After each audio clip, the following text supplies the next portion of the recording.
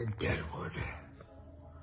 Glad to see you've accepted that match at Destined for Greatness in Fall River. But unfortunately for me, the NQW brass, those bunch of morons, say that because I attacked you, because you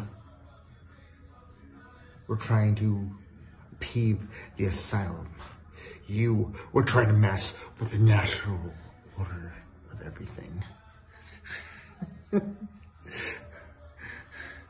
There's no brainwashing here.